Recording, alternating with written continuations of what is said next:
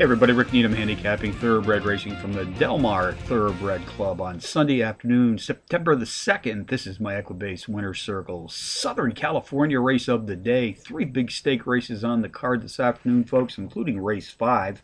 3 p.m. Pacific Post time. This is the Torrey Stakes. It's a mile test on the cushion track. 3-year-old fillies racing for $100,000.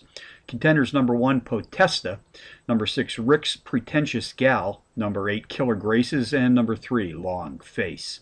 Number 1, Potesta, the overall speed and pace profile leader in this stakes field, racing at today's distance of a mile on the dirt, has hit the board in each of her 3 career starts to date, including back-to-back power run wins in her last 2 starts.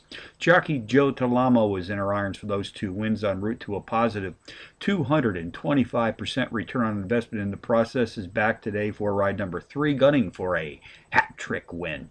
Number 6, Rick's Pretentious Gal, a 15-to-1 bomb, has hit the board in 5 straight, winning in her 5th race back. Comes off back-to-back power run place finishes in her last 3 starts.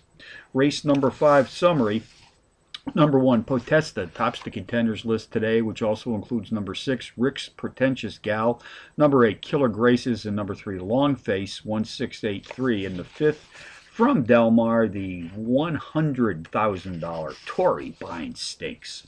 Bonus long shots, Woodbine in Canada, race 8, the 4-to-1 shot. Number 1, Seen It All Before, takes a 4-level class drop. Speed leader in this stakes field, racing at today's distance of a mile on the turf. Charlestown, race 4, the 6-to-1 shot. Number 7, Feisty Angelina, the overall speed leader in this claiming field, sprinting at or about today's distance of 4 1/2 furlongs on the dirt.